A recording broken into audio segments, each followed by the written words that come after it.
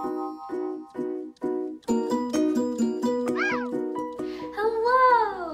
Welcome back to another story time. Wasn't last week's story time with Miss Amy fantastic? Well, before we get started today, I have a very serious question for you. Are you ready? Can you jump? What about, can you creep? Are you ready to hi-ya? If you answered yes to all of those questions, then you are going to have an awesome time today, because today we get to talk about ninjas, and we get to do all the things that ninjas do. But first, we have to warm up. And what better way to warm up than by singing our hello song? So I need you to stand on up and dance along with me, okay?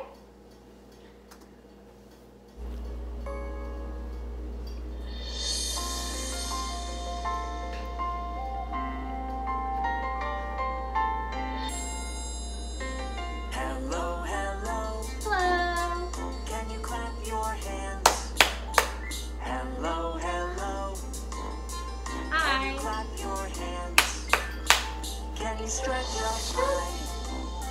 Can you touch your toes? Can you turn around? Can you say hello? Hello.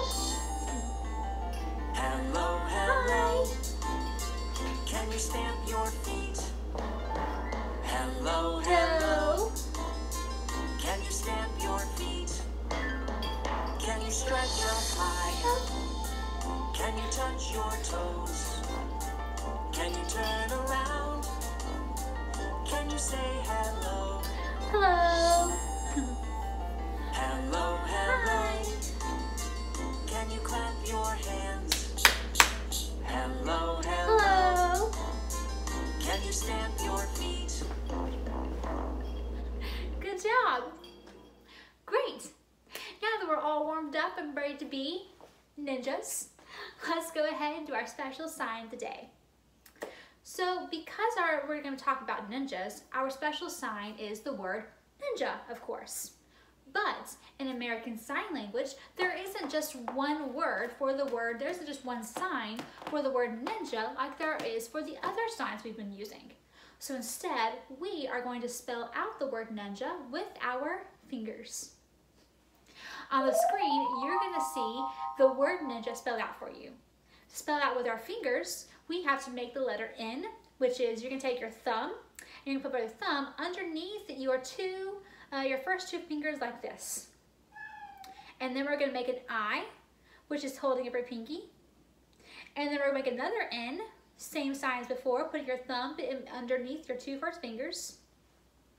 And then to make the J, we're going to hold the pinky again, and we're going to scoop like we're creating the letter J with our pinky. And last is letter A, which is like this, with your thumb on the side of your fist like this. You ready to do it again?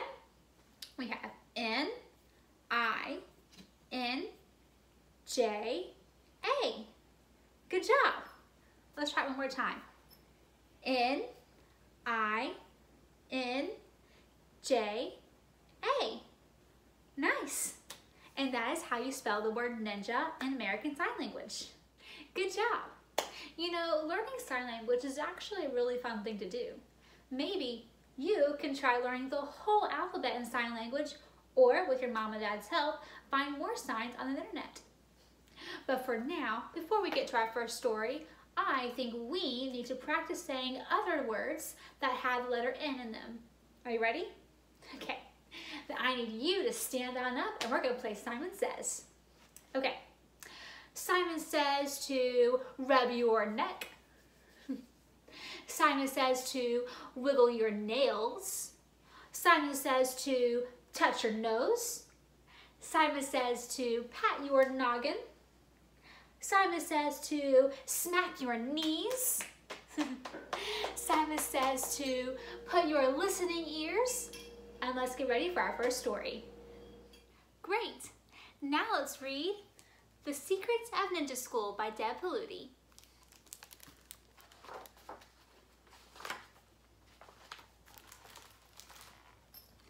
Tucked outside the biggest section of the village, over a meandering brook across a wide yellow field of waving grass, and up a steep, craggy hill, sat a school. It was dark most of the year, but for one weekend each summer, boys and girls came from all over the valley to learn the ways of the ninja.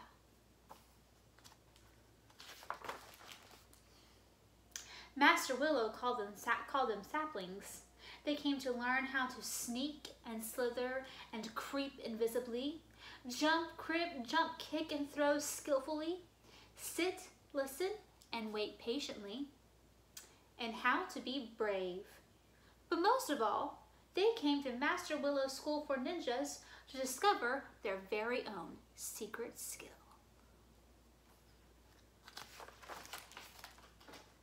The saplings learned quickly, except for Ruby. When she sneaked, slithered, and crept, Ruby was not invisible.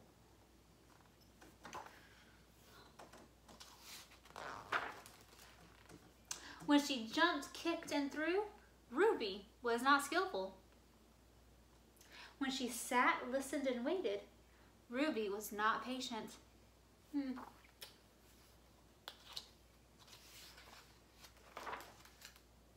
And Ruby was most certainly not brave.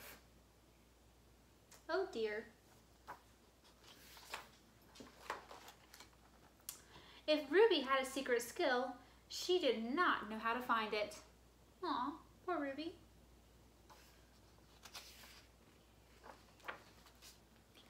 Oh, Master Willow, said Ruby, I will never be a ninja. Don't worry, sapling, you will improve. But I'm afraid, whispered Ruby. We are all afraid of something, said Master Willow. What if I don't have a secret skill? Every sapling has one, said Master Willow. It's a mystery to you now, but practicing the ways of the ninja will help you discover it. So Ruby practiced. Even though she was getting better, she still felt no closer to finding her secret skill. Bedtime was the hardest. At the far side of the night, when even the shadows slept, Ruby lay wide awake. A teardrop rolled down one cheek and landed on the pillow. Plop.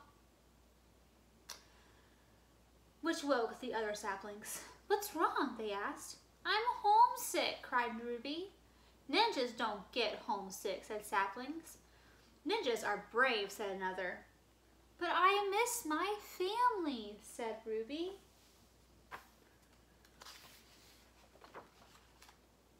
And Ruby told the saplings about how when she was wide awake, like tonight, her father would read her books filled with tales of adventure.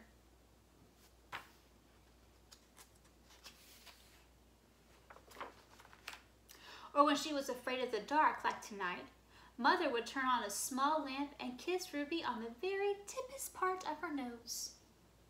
Do your parents do that? Or when she was feeling worried, like tonight, Gran would bring out a big box heaped with material, thread, and colored buttons, and they would spend hours making the most magnificent creations.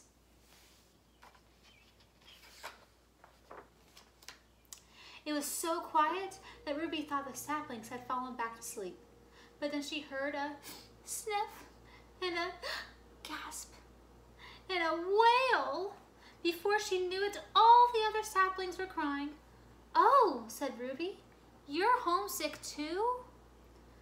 Nonsense, cried one. Not me, bawled another. Ruby knew just what to do. What do you think she's going to do? Where are you going? Asked a sapling. There was no answer. Let's follow, said another. But Ruby was nowhere to be found. When she sneaked down the hallway, Ruby was invisible. When she jumped over obstacles, Ruby was skillful. When she snipped and stitched and stuffed, Ruby was patient. And when she crept back to her room through the silent, shadowy hallways, Ruby was very, very brave. Look at all the things she has for her saplings. Ruby switched on a lamp and the room filled with a warm glow. She gave each one of the saplings a stuffed dragon and told them stories of bravery and daring.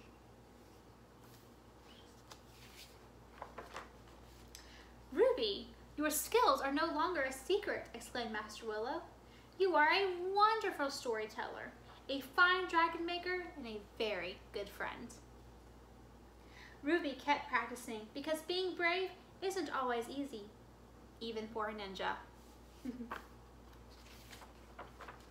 And look, when we open again, you can check out this book from the library, and it has instructions on how you can make your own dragon softie. The end. What a sweet story. I wonder what my secret skill could be. What about your secret skill? Maybe this rhyme about ninjas could help us figure out what it is. Can you count the number of ninjas I have on this board? Let's count. 1, 2, 3, 4, 5. Good job. So we have 5 little ninjas creeping through the door. Creep, creep, creep. One said hi-ya! And then there were 1, 2, 3, 4. 4 little ninjas climbing up a tree. Climb, climb, climb. One said hi-ya! And then there were 1, 2, 3. 3 little ninjas with nothing left to do. One said hi-ya! And then there were 1, 2. 2 little ninjas having so much fun. One said hi-ya! And that left 1 little ninja on the run. He said hi-ya! And then there were none. Good job. And now that we've all become experts on hi-yaing, let's go on to our second story. Ninja by Ari Chung. The little boy's tying something around his head. Up, now he's creeping out of his room. What's he gonna do? A ninja needs a thick ninja stick, silent ninja footwear, sticky ninja gloves, an unbreakable ninja rope, and a bouncy ninja paddle. I am a ninja!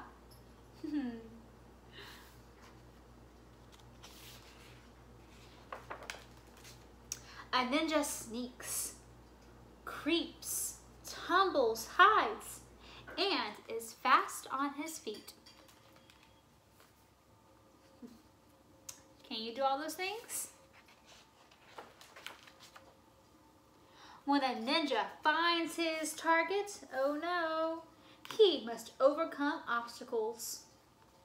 Like his dad sleeping on the couch and the sleeping dog.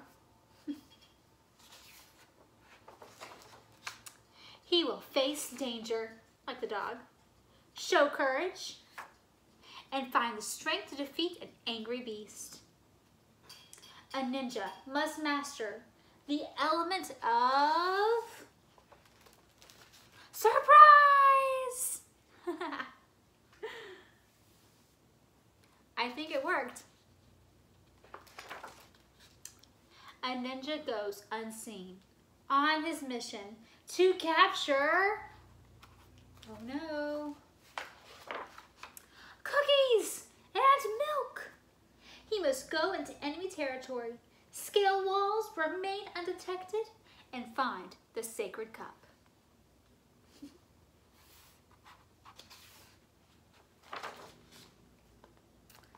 Against all odds, he must believe in his ability to rebound and overcome all challenges. Like his sister. I'm sure none of you have had this experience, right? Ah ha ha ha! Mission accomplished. You got his cookies and milk.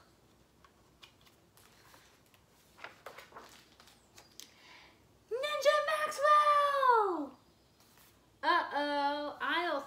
left cookies for his sister. I am dishonored.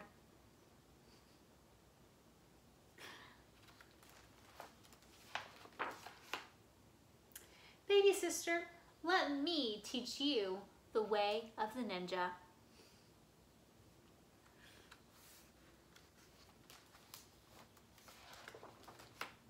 Sayonara, goodbye. The end. Good job. And you know what? I think I already know some of you who are already masters at being ninjas in your homes. But just in case there are a few new ninjas with us today, I think we should practice being ninjas anyway, right? So I want you to stand on up and do what I do. Ninja, ninja, make no sound. Ninja, ninja, crouch on the ground. Ninja, ninja, jump up high. Ninja, ninja, reach for the sky. Reach, reach, reach, reach, reach. Ninja, ninja, hide your face. Ninja, ninja, run in place. Run, run, run, run, run. Ninja, ninja, hands on top. Ninja, ninja, karate chop. Hi-ya! Good job. Now everyone can be a master ninja. But before we get to our last story, I have another question for you. What does a ninja look like? Do you know? Let's do one more rhyme so we can find out. Do you see a ninja? I do, because first to make our ninja, we need a head. And this one is round, and what color is it? Very good, it's red.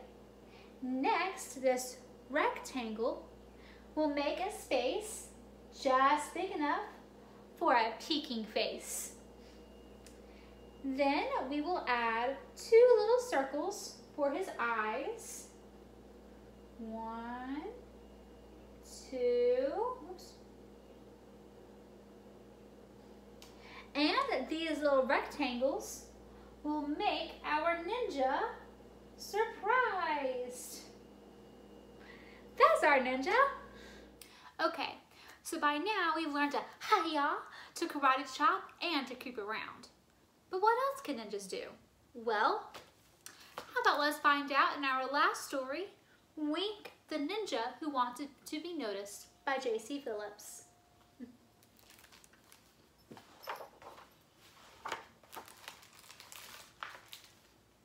It was the happiest day of Wink's life when he was accepted to the Summer Moon School for Young Ninjas.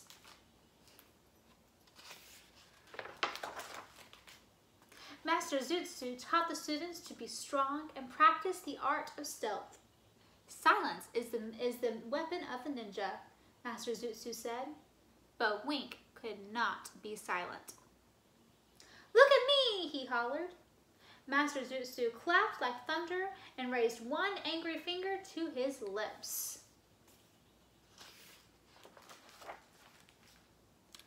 Later, the ninjas practiced their positions. Roundhouse kick, Master Zootsu ordered. One by one, the young ninjas performed. And then there was Wink. Yahoo! Master Zootsu's face twitched. The loudest cricket is the first to be caught. He sent Wink home. Aw, poor Wink. Grandmother greeted him. You look so sad, Wink-chan. The lucky dragon circus has come. Let us go and regain your smile. Wink sank into a pillow.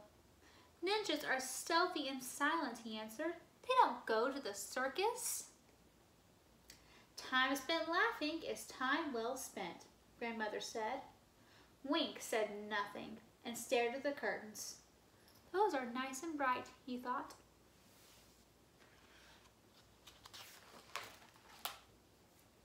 The next day, Master Zootsu sent the students into a field. A ninja can disappear in any landscape, he said. The young ninjas became waving blades of grass, blending into the countryside. Then there was Wink. Master Zootsu frowned. The blossom that flaunts its color is soon plucked. But I'm being stealthy, Wink argued. I didn't make a sound. Silent to the ear, invisible to the eye. That is the art of stealth, Master Zuzu proclaimed. He sent Wink home.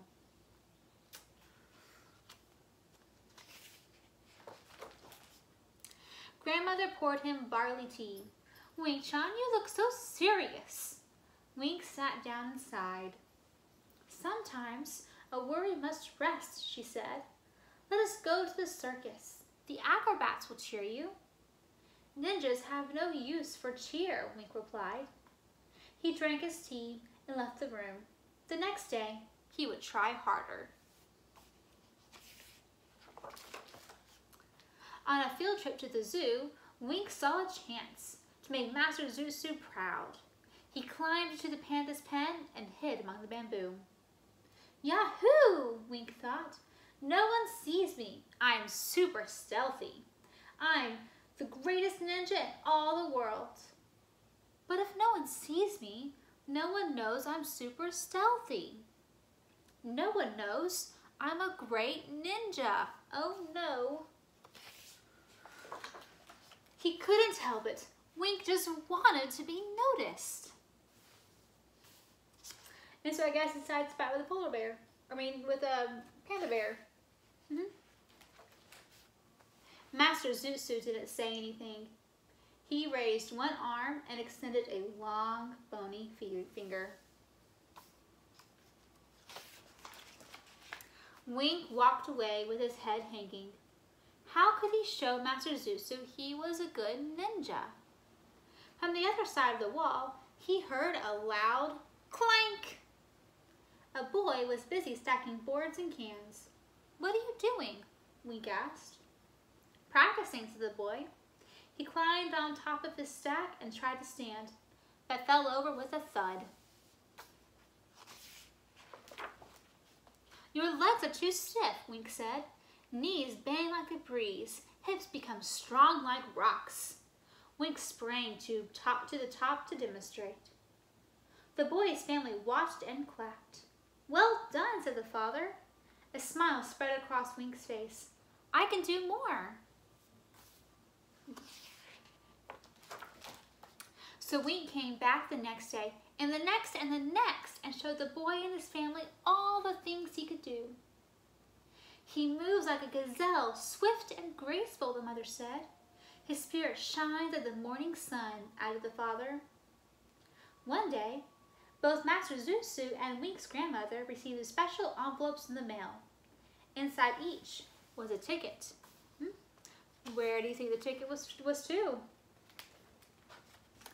To the Lucky Dragon Circus. Ladies and gentlemen, I am honored to present the Nimble Ninja. Wink burst into view, flying through the air like a glittering cannonball. That is a cool outfit. He did axe kicks, fist strikes, hook punches, reverse chops, crescent kicks, iron palms, and front and back tornado flips. He even juggled fire sticks while bouncing on a shoot of bamboo. That is amazing. Look at all that. Look at them doing all the kicks and stuff. Cool. Wink took a bow and the audience clapped and cheered. Grandmother said, your smile has come home. Master Zuzu said, free-flowing water will always find its way. And then there was Wink. He smiled and took another bow. The end. Well, I hope you enjoyed today's story time. I am so glad you joined me. And I hope you join us again next week for another story time with Miss Amy from South Branch. Bye. Have a good day.